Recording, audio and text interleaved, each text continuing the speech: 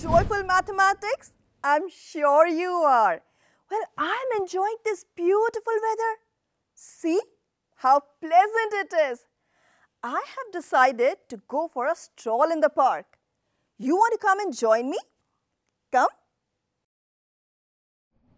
Wow, so beautiful, isn't it? Look what I found. A beautiful, lush green tree standing tall. And what does it represent? It represents a straight line, a vertical straight line. Well, but this is not the only line that I'm seeing around me. I have so many lines here. You want to know which one I'm talking about?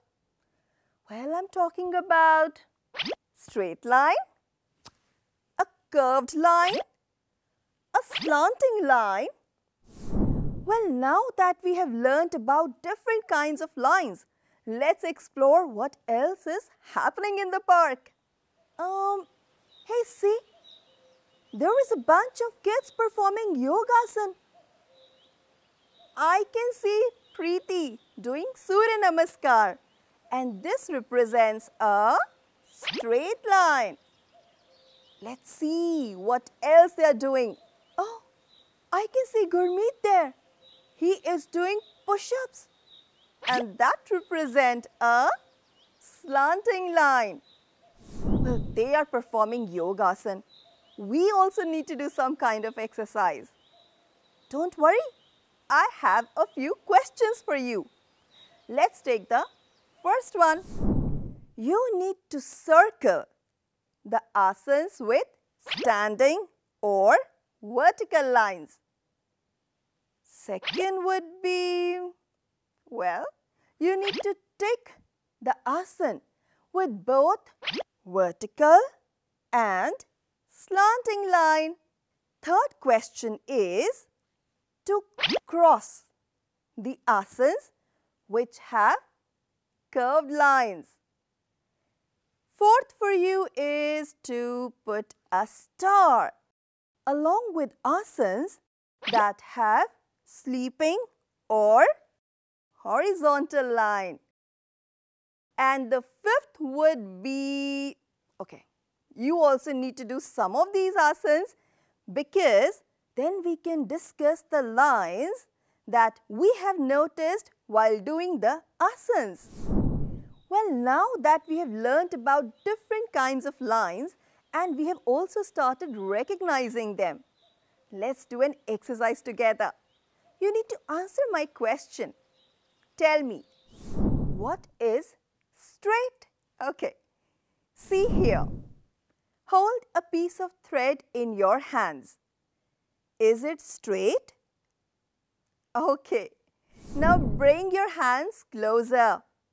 Is the thread straight now? Tell me. Okay, I have another question for you. See this. Is it now standing, sleeping or slanting? Answer this.